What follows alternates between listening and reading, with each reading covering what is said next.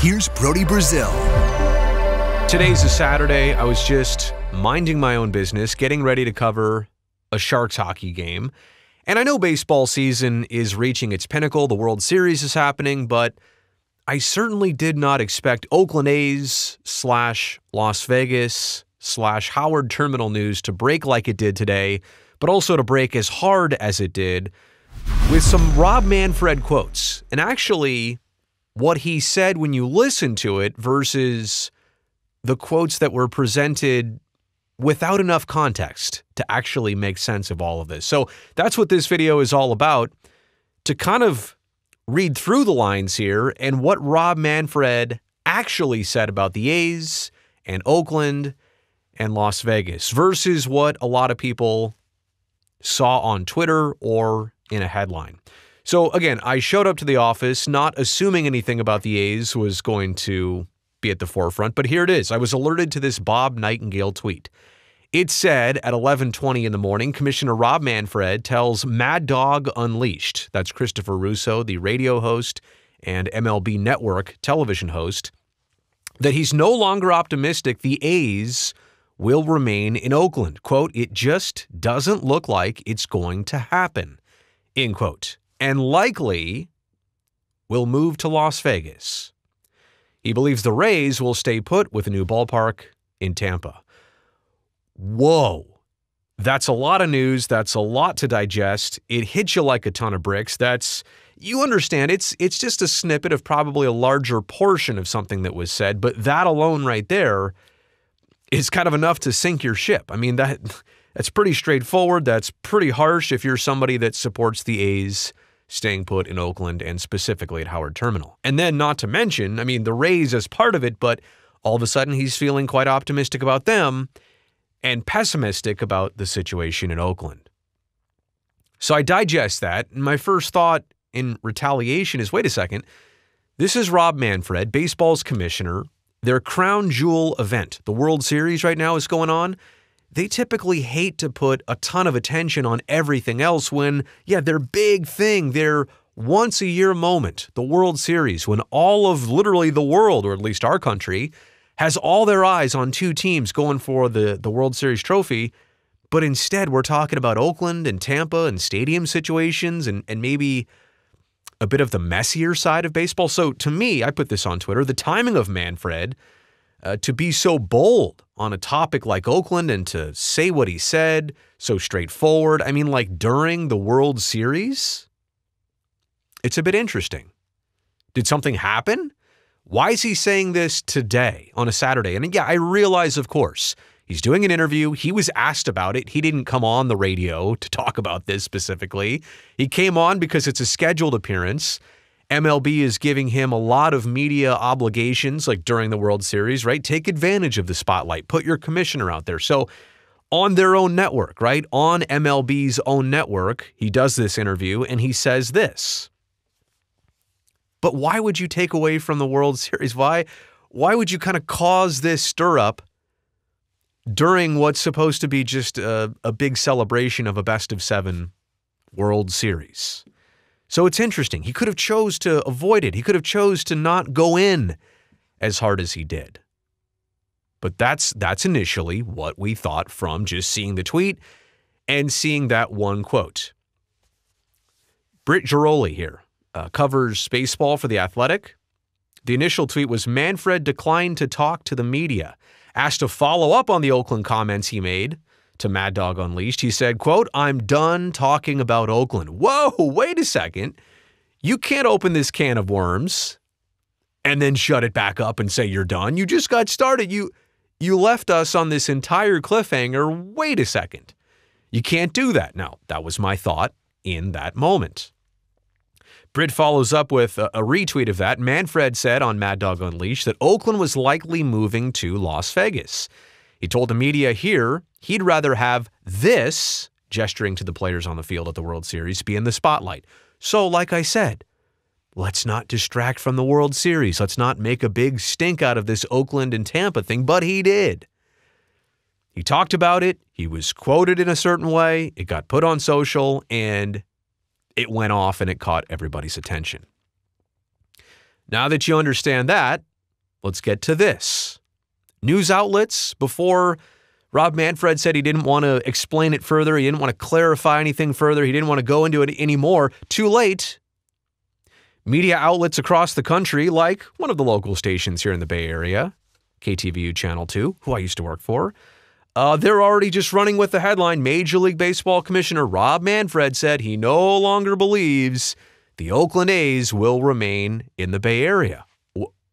There's a cliffhanger here because when you hear it, it's not necessarily going to be that, right? So I'm not letting Rob off the hook here entirely. I'm not blaming the media entirely, although, like, what you're seeing here is not exactly how it played out. So the other half of this is obviously if Major League Baseball doesn't have Oakland where they want it in terms of a pace and progress and moving Howard Terminal along, is Las Vegas in a spot where baseball could capitalize and the A's could move? Like, we don't know much about a site or renderings or land or locations. We know nothing really about Southern Nevada other than the A's have been pursuing it. So my next thought was this, of course, put it on a tweet on Twitter. This also puts a lot of pressure on whatever negotiations are happening in Las Vegas, right, for the A's. To have Major League Baseball's top person leaning that way, right, to Southern Nevada, would lessen any A's leverage in Nevada. If he's all of a sudden saying, well, looks like they're going to Las Vegas. Well, if you're somebody who owns land in Las Vegas and you've been negotiating with the A's, it's like, whoa, we better rework that deal. You need us a lot more than you did 2 days ago. So that's interesting too, right? To lean towards Las Vegas, if that's what we were reading into it, before you actually have anything set in stone down there. But then, kind of a breakthrough here. And I saw it, I feel like, at the same time my colleague Casey Pratt saw it, but I'll quote and showcase what he put up first because it's textual, and this also kind of hits you right across the face when you read it. Casey said, wow, so I finally heard the actual comments from Manfred with Chris Russo. Guess Casey doesn't want to call him Mad Dog. Here they are transcribed. I don't think they were characterized correctly by a certain national reporter. And you can see what Casey highlighted here in yellow, the biggest and boldest part when Russo asks, so you think Oakland is going to Las Vegas? And Manfred said, I didn't say that. What I said, and I stand by it, given the lack of pace and lack of certainty, they have to be looking at Las Vegas. They need an alternative because they can't continue to play at the facility they're in. That's nothing new. We've been hearing that for months, if not a year, if not multiple years, and that doesn't necessarily take away from Oakland's endeavors of building a new ballpark. They just need to have multiple options. They need to look in a lot of different places. So in fairness, now that you've heard all the buildup and you understand, like, quotes and things being taken a bunch of different ways, and look, even Chris Russo doing this interview, how much does he know about the A's stadium situation in Howard Terminal? Does he follow it on a daily basis? I mean, I do, but that's kind of my job and it's more intimate to me. And Bob Nightingale covers Major League Baseball, has a ton of different connections. I've met him. Nice guy, seems like. I don't think he means any ill intent here. I really don't. Some people are throwing bad thoughts and comments his way. It comes from a national perspective. I don't think he understood maybe even the magnitude of what he was repeating. But what he was repeating plays out differently than when you hear this. Oakland, Tampa never seems to go away. When are we finally going to, is Vegas and Nashville alternatives? Help me out with this A's thing. You can't have the baseball being played in that ballpark. This has got to end eventually. What's the story with them? Everybody, I do want to say this. I think the mayor in Oakland has made a huge effort to try to get it done in Oakland. It just doesn't look like it's going to happen. I'm not positive about it. You're not optimistic. I think the A's have proceeded prudently in terms of exploring the Las Vegas alternative. Given the lack of pace in Oakland, I think they have to look for an alternative. I see Tampa differently. I think a properly located facility in Tampa, that Tampa's a viable major league market. I got a lot of faith in Stu Sternberg. I think they will find a place to get a ballpark built, and I think baseball can thrive in Tampa. All right. Does the NFL's got a deal where they give $115 million to owners if they go out there and build a stadium? Does baseball have that same deal that you can give Sternberg $115 million? We have a different deal, actually. When a club builds a new stadium, they get to deduct the cost of the new stadium against their revenue, which in turn increases their revenue sharing. So it's not a one-time payment, but it is a revenue stream that they continue to get over a 10-year period. If Oakland does leave, when would that be?